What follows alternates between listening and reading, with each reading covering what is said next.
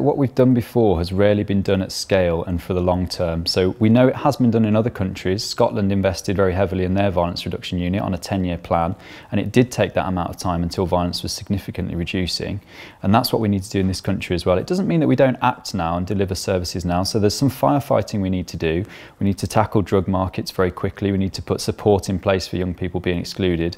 But a lot of the work we need to do is actually with very young children who are in primary school or even before that, where we're supporting parents and in the early years. And obviously if you're putting interventions in at that time, the results don't manifest until another 5, 10, 15 years. So we can't expect results within 6, 12, 18 months, and too often politicians are demanding results in that time frame. They're not getting them, and then they're saying that the initiatives themselves have failed. That's not the case. It's that the VRUs, if they're forced, the violence reduction units, if they're forced to spend the money rapidly and on initiatives that need fast results, they're not going to come, and then mistakenly you'll think that the initiative itself is flawed, and it's not. We've just got to invest in the long term for these violence reduction units, give them the time to do the work that we know is effective, and if we do that, then I'm absolutely confident that we can see violence coming down between young people.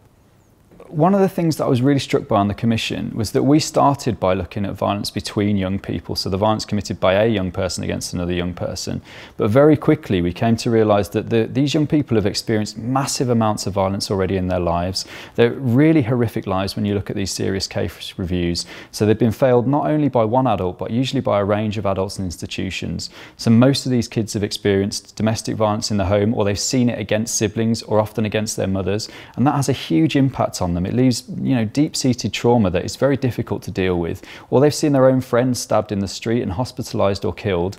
This leaves a lasting legacy that I think is not appreciated often, particularly in things like media stories or politicians' statements, where the focus is very much on the violence that has just been committed by a young person, but not on the really serious, horrific violence that has happened in their lives beforehand.